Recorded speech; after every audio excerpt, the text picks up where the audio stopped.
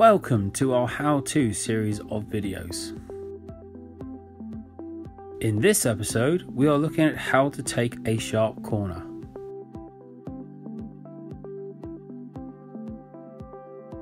As you can see from the ground conditions, we have loose rocks to contend with, as well as having to approach the corner whilst descending the path. So what factors do we need to take into account when tackling this?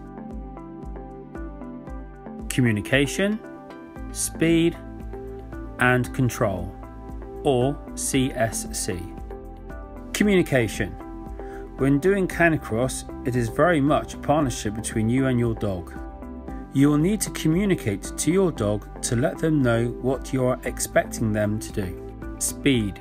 Going down a descent like this, there is a danger your speed will increase, causing you to overshoot your turning. Saying something like steady to calm your dog so it's not trying to run flat out. Control. So using communication and speed, you can control the situation. As you approach the corner, you want to be letting your dog know that they need to be ready to turn. Just before you hit the turning, you need to be telling your dog to turn right. That gives them time to understand what's expected and for them to see the turning. Leave it too late and they will overshoot. Here we have Kona and Helen approaching the corner. As you can see, they are keeping the line nice and tight as they go around. And they're having to pick their route very carefully as they go down the descent.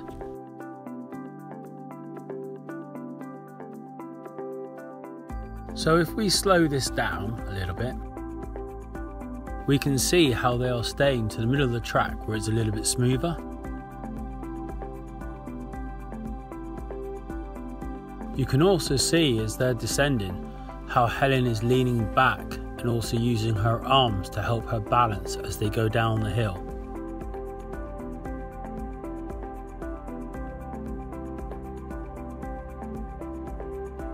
Helen is constantly communicating with Kona to let her know what she wants her to do by getting her to go at a nice steady speed and then telling her to turn right.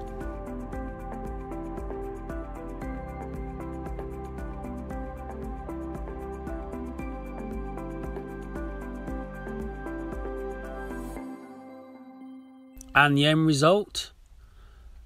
A perfectly timed sharp corner going right into the woods.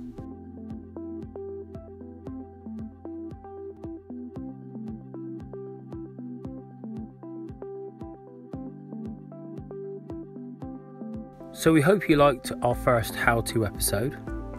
If there's anything else that you would like us to cover, please pop it in the comments below. Thank you for watching. Don't forget to like and subscribe, and we'll see you next time.